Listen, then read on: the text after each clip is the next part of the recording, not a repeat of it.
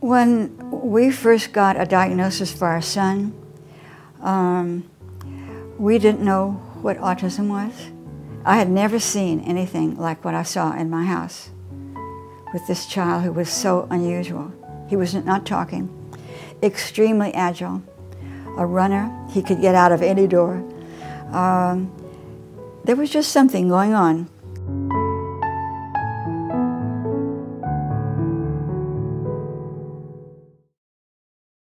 So there was a young psychiatrist from Houston who came to Lake Charles, Louisiana, where we were living at the time, and right away he said, "I think your son has autism." "What's that?" He says, "Well, it means he'll always be a little strange." Well, I found out how a little strange was after I got into it. So I said, "Well, what can be done?" He says, "Well, as far as we know, there is nothing to be done. Just watch him carefully and watch as he grows." So I was kind of on my own. About that time, we were getting ready to move to upstate New York, from South Louisiana to upstate New York. So believe me, I had more in my mind than Joseph climbing on top of cabinets. Once we got settled in Albany, New York, I began to ask around for pediatric psychiatrists. They recommended, of course, that we get together and meet other mothers and talk to each other. And right away I asked for some literature to read. They tell me there was not much that you would understand, Mrs. Sullivan. Nothing could have sent me to the library quicker than telling me I wouldn't understand it. But they were right, there was almost nothing in the library. And what there was not good to hear, that mothers caused autism. All the children were acting alike.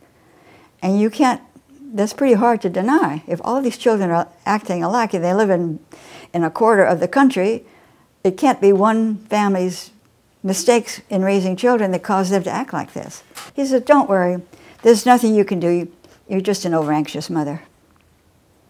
That's what I got. They told me that they were doing us a favor. They were going to call all the mothers in, and I would be notified. I couldn't wait to meet the other mothers.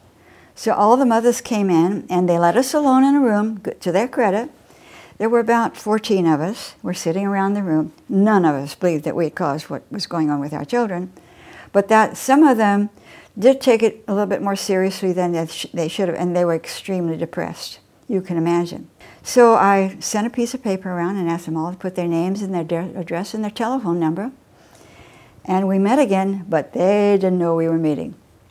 From there on, it was a group of mothers who met. The fathers began to come.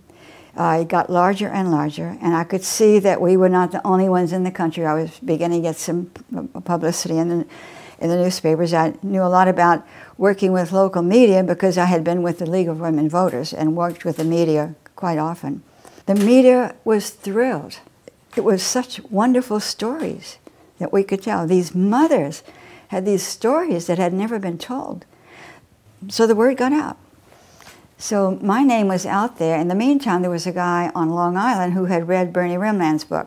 Bernie Rimland was the first person to write as a parent of an autistic child. He thought he knew something about psychology, so now he's a PhD in psychology, and all the literature that he's reading says he caused his son's autism. He didn't believe it either. So he wrote a book. The name of Bernie's book was Infantile Autism. And so I couldn't wait to get a copy of it. And got a copy of it and wrote to him. In fact, I think I called him. And that's how I got to meet him. So with the two of us together, we were able to very easily get groups of people together.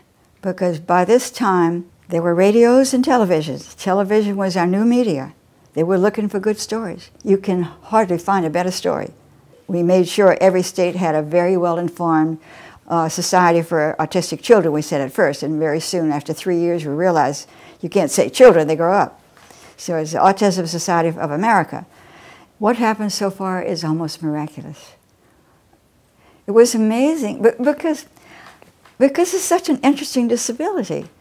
I don't think it would have been as interesting if you had bad feet, or you had a bad back, But you see, the Lord made it so fascinating that, you know, it was just set up. He's going to give you a disability that's extremely difficult, that nobody heard of, there's no money for, but they're going to be so interesting that it'll just pull attention. So it worked. The main thing still left to be done, or one of the main things, is crossing state lines. My son has excellent services. Our state has more autism first than any other state in the Union. This county has more autism first than other county in West Virginia. But we cannot cross state lines with Medicaid money. I live alone in my house. All my kids have gone. The only one who's left here is Joseph, because he has such good services in this town. It's the government's responsibility to take care of its citizens as best they can. And when you come to medicine, you don't say we're going to do things as far as the money is concerned. You know, what else would we not have done if the medical profession had been completely limited by its money?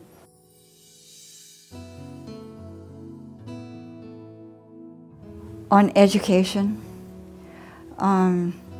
we now have the first university probably in the world, as far as I know, the first university in the world that has a course specific in autism, specifically in autism, not just part of a psychology course. It's a specific department in the university. I would want all that to happen, to have a specific department at each university, not just part of the health department. And that there would be specific departments in research, in brain research, because we still don't know what causes autism.